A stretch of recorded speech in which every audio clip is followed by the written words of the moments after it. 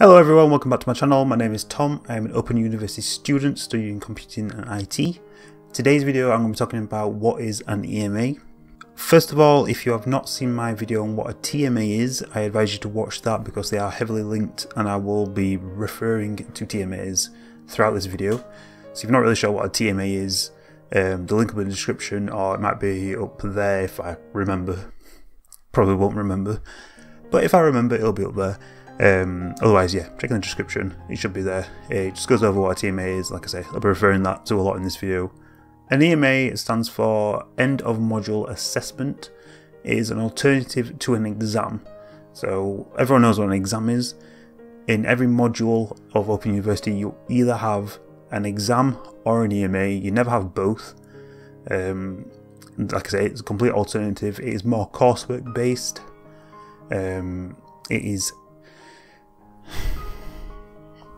It's kind of like a TMA but on steroids. So whereas a TMA, it only the information that you go through a TMA is what you've studied recently in that block of units usually. An EMA can either question you on what you've just studied.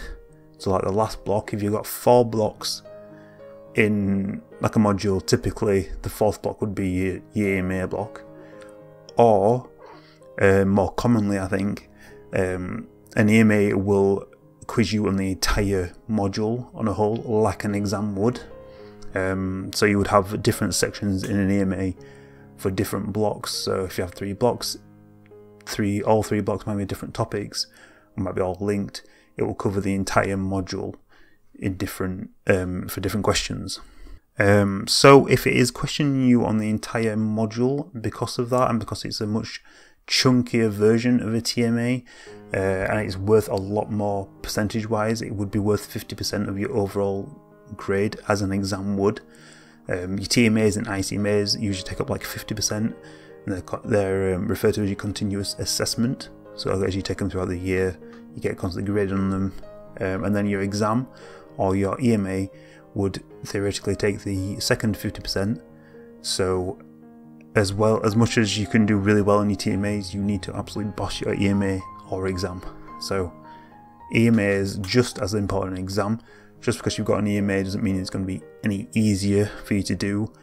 It is handy in the sense that you can obviously look back. You know, you're not in a timed place, you haven't got just 3 hours completely to get it done. But it is a lot harder. They tend to throw like trickier questions out at you, or you know what I'm saying. It can be easy because you've got all your notes and stuff. You've got the obviously computer, you've got the internet, got all of the Open University resources at your hand. Whereas an exam you haven't, obviously. But my point is that because it's such a chunky thing, they advise you to take 3 times as long on it as you would a TMA. So I believe TMA, they say, at least from the first year anyway, I got told to spend like 2 weeks on the TMA. As you continue through your modules, you realise that they tend to give you the TMA like as soon as you start the block, so you can work on the TMA alongside the coursework. But for an EMA, they advise like 6 weeks to spend on your EMA. Like I say, that's because A, it's worth more, so you need to make sure you get it done properly. Gives you a lot of time to ask tutors for any questions or any pointers, and forums and stuff.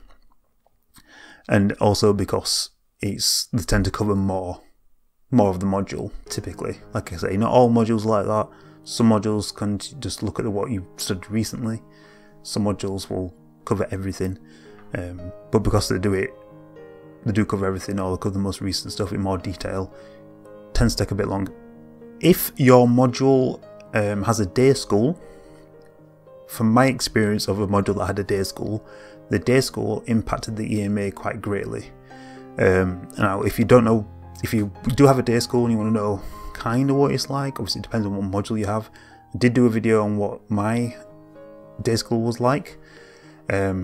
So I'll link that in the description as well if you want to watch it. But on my day school, I had a set of activities to do and an assessment there.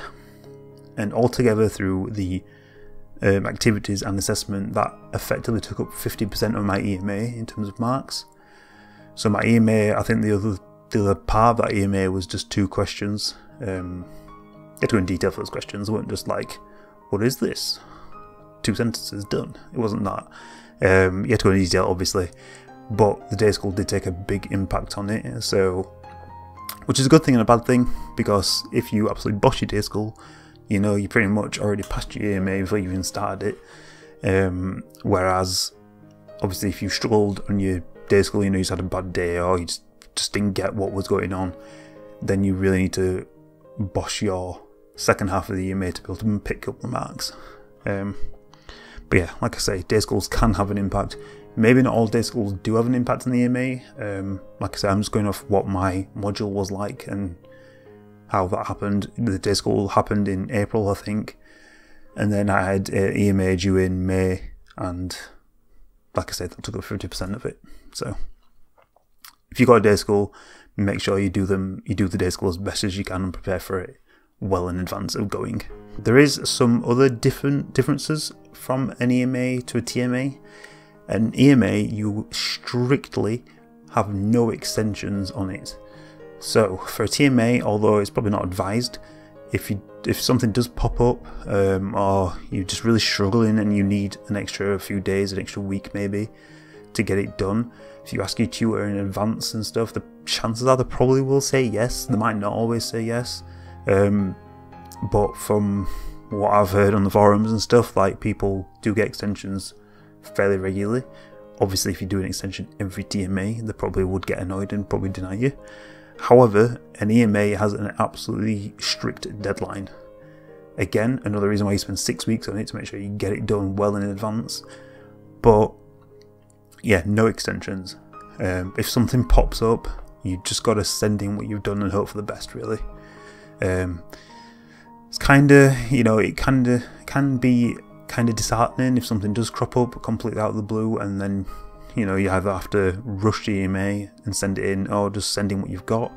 I understand that, but again, Open University probably would just say, well, we told you about the EMA like 2-3 months ago, you know, why are you doing it last minute? So if you're like someone like me, who tends to do all assessments last minute, try to do your EMA, or at least start it as soon as possible. Just, yeah, because there's no extensions no matter what. Another difference is your TMA would be marked by your tutor, and they will send you like the marked copy back, and you can look at it and they'll make some comments on what you did good, what you did bad, how you can improve, etc. EMAs, they are not marked by your tutor, they'll be marked by a random other tutor that isn't your personal tutor, and you also don't receive it back. You just, on your dashboard, it will just tell you your mark you got. That's that. You don't receive the marked copy back. You don't get any comments about what you did well, what you did poorly.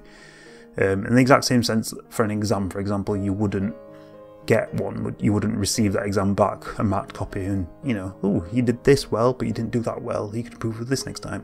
You don't get that. And you don't get that with the EMAs.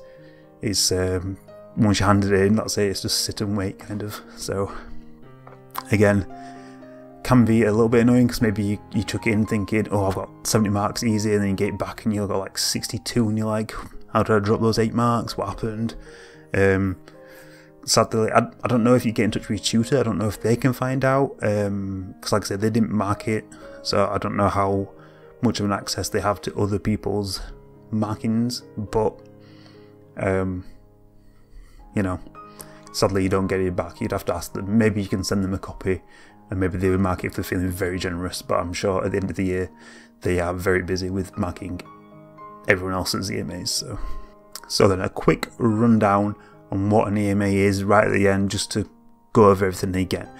EMA is an alternative to an exam. You will not have both. It is a TMA on steroids.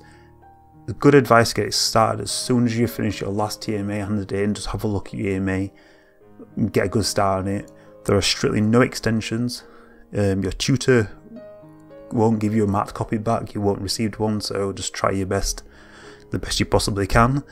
If you've got a day school, do your day school as best you can. Obviously, it might make a big impact on your EMA. If you do have a day school at the end of the year, maybe you can check out your EMA to see if it makes a big impact or not. If you're really struggling, just go on forums, ask your tutor as soon as possible. Just again, you won't be getting an extension no matter what.